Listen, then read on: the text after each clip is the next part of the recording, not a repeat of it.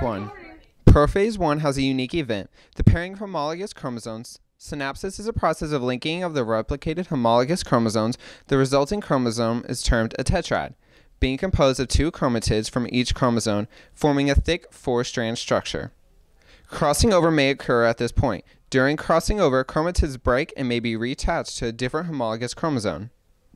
Metaphase 1 is when tetrads line up along the equator of the spindle. Spindle fibers attach to the centromere region of each homologous chromosome pair.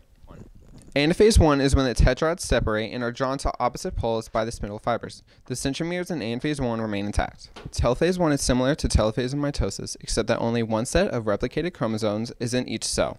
Depending on species, new nuclear envelopes may or may not form. Some animal cells may have division of centrioles during this phase. Prophase 2 begins with 2 daughter cells produced by the first meiotic division. During prophase 2, nuclear envelopes, if they formed during telophase 1, dissolve and spindle fibers reform.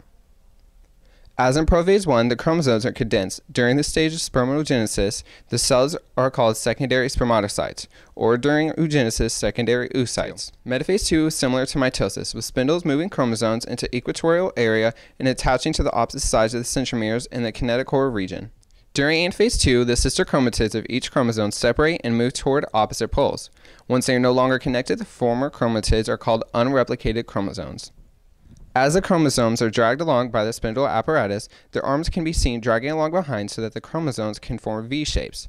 The poles themselves move further apart as cytokinesis begins and the cell lengthens. During telophase 2, the chromosomes reach opposite poles. Cytokinesis occurs. The 2 cells produced by meiosis 1 divide to form 4 haploid daughter cells, and nuclear envelopes form.